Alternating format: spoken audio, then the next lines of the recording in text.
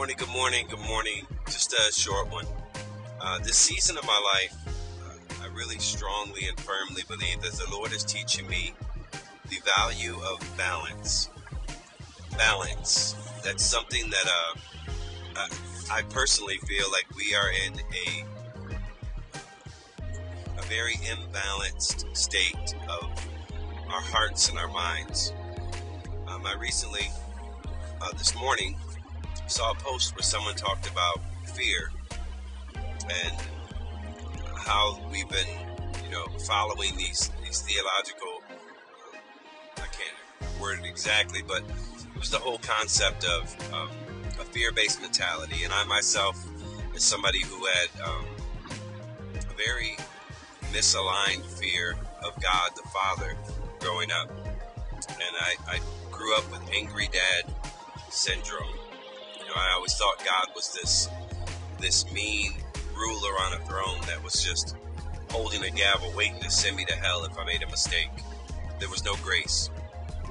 But as I pondered the thought this morning about balance and imbalance, and I read through some of the comments, I began to see that the word fear in the Bible it has different definitions. In the Old Testament, Proverbs, I think it's Proverbs 9:10. I think that's what it is. It talks about the fear of the Lord is the beginning of wisdom. So fear in that context, as written there, refers to reverence, reverencing God. And then when you look in 2 Timothy 1:7, it says, "For God has not given us the spirit of fear, but a power, love, and a sound mind." That word fear there represents the word timidity. So the imbalance is when we don't distinguish the difference between that same word. When we just put it out there as a blanket statement and say, I've been taught this about fear and I'm just going to walk fearless. Well, fear is the beginning of wisdom. Jesus said, who with 10,000 soldiers doesn't first count and see that he has enough to go up against him with 20,000. Now, if you reverse that and you keep it imbalanced, then you would say, well, just live without fear. I just believe God's going to deliver us. Sometimes you need to use wisdom. If you want to look at the other context of fear, and you say, give another example, Jesus was led up on a high mountain, up on the pinnacle of the temple or whatever. We can go through all this thing, and Satan told him, throw yourself off from here. For it is written, the angels will catch you, lest you bear your foot against a stone. And Jesus responded to him, it is also written, thou shalt not tempt the Lord thy God. There is wisdom. Just because you can do something, just because God can do something, doesn't mean that it's your right to test God.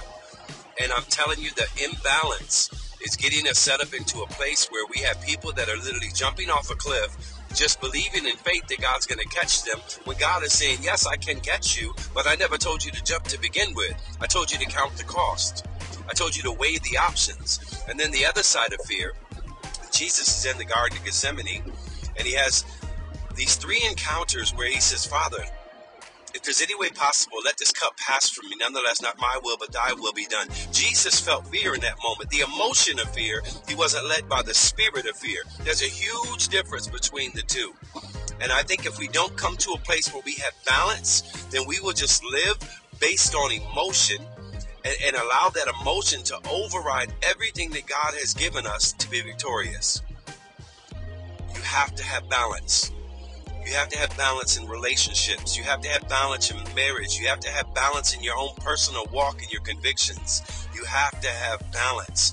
If we walk blindly, see, we take scripture and we'll use it so quickly.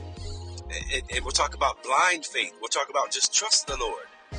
Yes, there is definitely that element in it.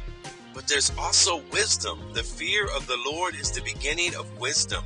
Let's walk in wisdom. Let's walk with a balanced sense of reverence to God, as well as not allowing a spirit of fear to rule what God wants to do through us. It's just my take on it. I hope it makes sense to somebody. If it doesn't, hey, it is what it is. God bless you. One love. Have an amazing day. You are valued.